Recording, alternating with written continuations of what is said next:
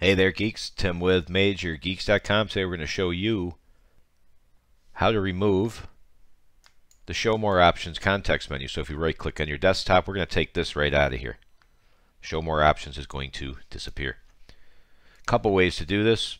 I prefer the registry files because it always works. Backing up your registry is never a bad idea.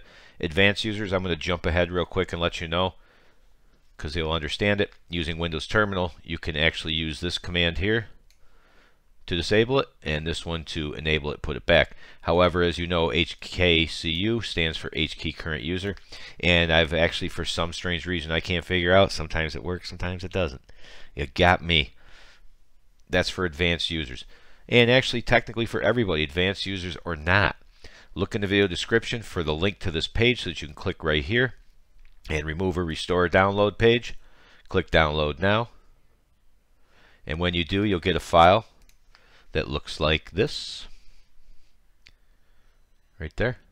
And as you can see, you'll just click extract all, and when you do, you'll have the two files. So what we're going to do is, now that we have the two files, is you have disable or enable. Disable obviously means it's going to remove it, so we're going to double click that. We're going to click run, we're going to click yes, and we're going to click yes one more time. Okay. Let's see if it's there. You may need to restart Explorer or reboot.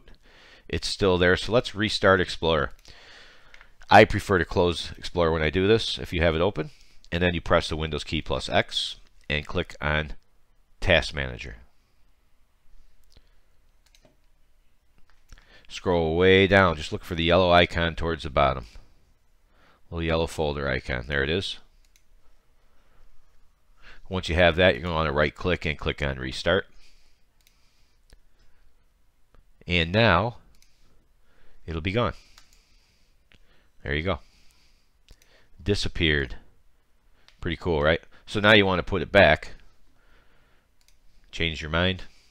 Bookmark the page in case you do, or save the registry file. Oh God, who opened the Microsoft Store? Whoops. Like nobody.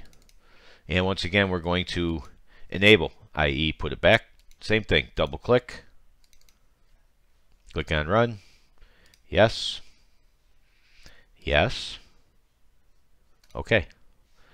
Might get lucky. There it is. Show More Options is back.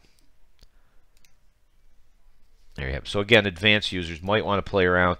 I almost should take it out of the tutorial because it's been so hit or miss with the command prompt version. But another thing advanced users can do is see how things work. So, for example, you can find a reg file. You should be able to right click, open with, and then click on Notepad. Click on Run, and you can see what it's doing right here. So to enable it, that's the key. That's what the minus stands for. It's going to delete the key that was created that allowed you to remove the context menu addition. So it's pretty simple to do for advanced users. But you guys know what you're doing. So, but again, I don't know, advanced user or not, why not just double click a couple of files, save them on your drive so you have them in case you change your mind later, you're not hunting around for the tutorial, etc., etc. But that's pretty easy. I was surprised. I wrote this and I put together the registry files, and I was surprised. I didn't think anybody would care, and lo and behold, it was one of the most viewed articles in a month. So somebody cares, and if that's you, that's how you remove Show More Options from the Windows 11 context menu. Nice and easy. You can always put it back. Whew. All right. I need more coffee. I'm almost done with this one, but coffee. All right. So at the bottom right-hand corner, subscribe, click like. You know the drill. Thanks for watching as always. See ya.